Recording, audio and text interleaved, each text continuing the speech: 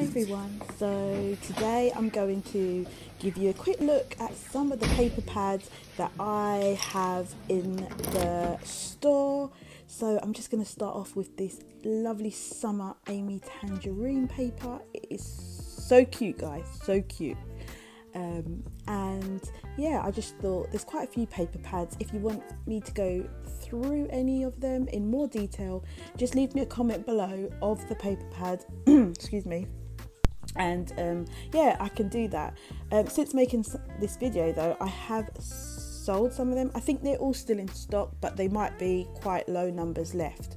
So yeah, pop over to Cheryl Simone Crafts and check them out. So this one is Amy Tangerine, and I believe it is Picnic in the Park. I love this paper. It is super cute, and I so want to add it to my collection, but I'm refraining. I don't know, I probably am going to add it to my collection. I've got these paper pads. These are really thick paper pads. You get 48 pages, such great value, and lots of different prints. And this one, super cool. You get some kind of more plain, some very patterned.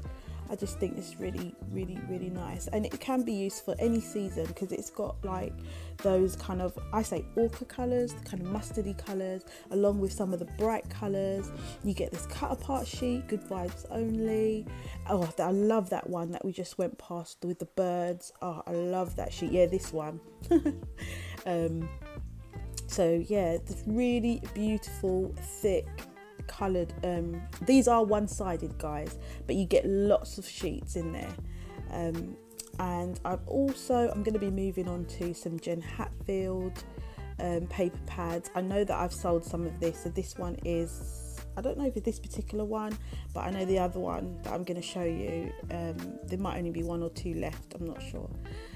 So I just want to take this opportunity to also say that I'm going to be putting some bundles together. These are not mystery bundles, so I believe I will put it up on the website. You'll be able to see what's inside, but it's just basically putting lots of things together because I'm going to be getting some new stock, and I need to make a bit of room on the shelves because yeah, I've just got so many delicious, lovely, different paper pads. Oh, look at this, cut apart.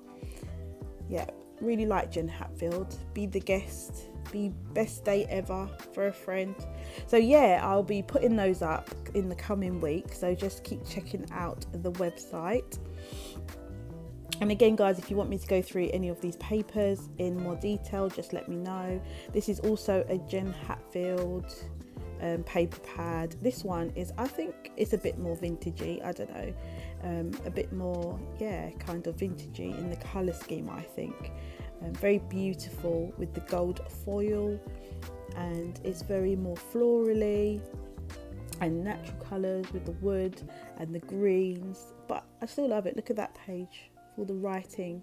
Look, I'm doing a voiceover, as you can tell, but I know what I like. I've actually gone back and looked at that page again. So you've got another cut apart sheet. This page is beautiful. I love the greys. Greys are quite in now, aren't they? Well, in decor. You've got this kind of alphabet sheet where you can cut apart. You've got letters, bold stripe, gold. Yeah, really truly beautiful. And this one has some tags that you can cut apart. You know, they're already printed for you. So yeah, it truly is a beautiful paper pad. So guys, I've also gonna have, house love.